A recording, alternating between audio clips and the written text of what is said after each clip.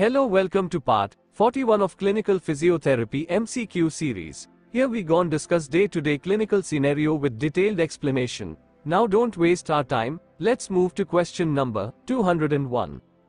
For a patient with a bilateral transfemoral amputation to maximize balance in a wheelchair, the rear wheels should be positioned more. Option A laterally, option B posteriorly, option C anteriorly, option D inferiorly, and the answer is option B posteriorly. Explanation to this answer is, the center of gravity of a person with bilateral transfemoral amputations is more posterior than the center of gravity of a person with lower extremities intact. Setting the back wheels more posteriorly will make the patient more stable in the chair. This adjustment prevents the wheelchair from tipping backward. Now let's move to question number 202. A geriatric patient with walking, pneumonia and a history of recent falls is receiving physical therapy for general strengthening. What part of this person's treatment is affected most by his lung condition? Option A decreased stamina or tolerance of activity. Option B inability to participate in endurance type activities. Option C diminished tidal volumes. Option D lower oxygen saturation with moderate activity. And the answer is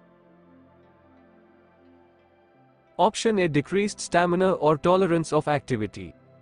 Explanation to this answer is, answer A, having a walking, pneumonia and history of falls indicates a decreased tolerance of activity. Stamina will likely slow therapy the most.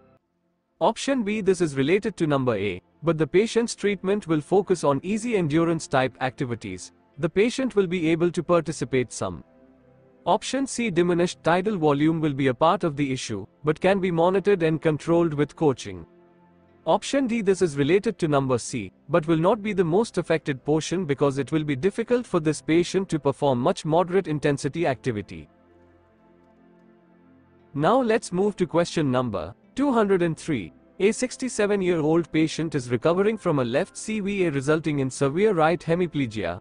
Additionally, he has a large diabetic ulcer on his left foot with pitting edema, requiring elevation of that extremity. The most appropriate wheelchair prescription for this patient would be A. Option A hemiplegic chair. Option B lightweight active duty wheelchair. Option C one-arm drive chair. Option D powered wheelchair with joystick. And the answer is option C one-arm drive chair. Explanation to this answer is, a one-arm drive wheelchair has both drive mechanisms located on one wheel.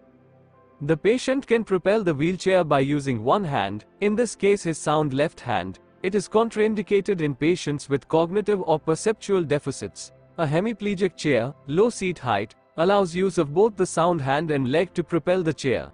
The electric wheelchair with joystick might also work but is significantly more expensive, less transportable, and would require increased maintenance. An elevating leg rest is needed to complete the wheelchair prescription. Now let's move to question number 204. A manual muscle test of a patient who sustained a gunshot wound immediately superior to the elbow joint reveals specific muscle weakness from a partial median nerve injury. The physical therapy intervention for the patient should include strengthening activities for wrist flexion, forearm. Option A pronation, finger flexion, and thumb adduction. Option B pronation, finger flexion, and thumb opposition. Option C supination, finger abduction, and thumb opposition. Option D supination, finger flexion, and thumb extension. And the answer is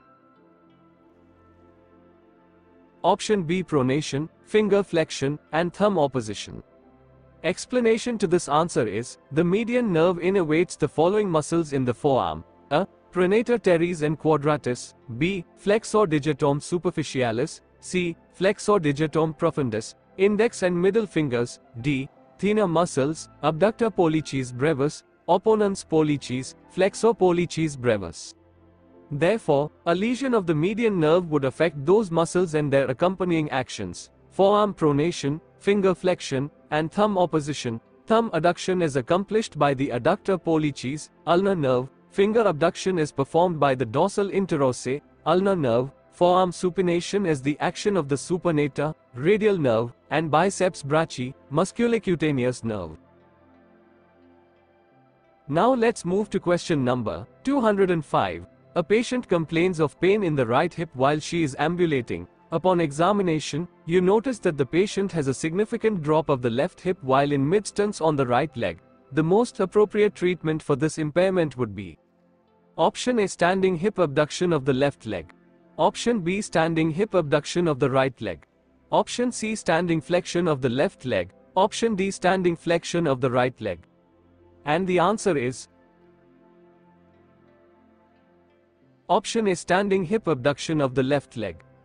Explanation to this answer is, the patient is demonstrating a Trendelenburg gait with the weakness on the right hip abductors. The trick, and this is very true in the clinical world, is that while standing on the involved hip and abducting the opposite, you are loading the right hip, closed chain, more than the left hip, open chain. Thus you are more effective at strengthening the right hip abductors by using the closed chain exercise. B. Good. But this open chain activity for the right hip abductors is not as appropriate as a closed chain activity. C. Not directly related to the impairment. D. Same as C. So, that's all for today. If you have any doubts, please comment below. I think you have learned something valuable today. See you on the next part, that's part 42. See you till then, bye bye.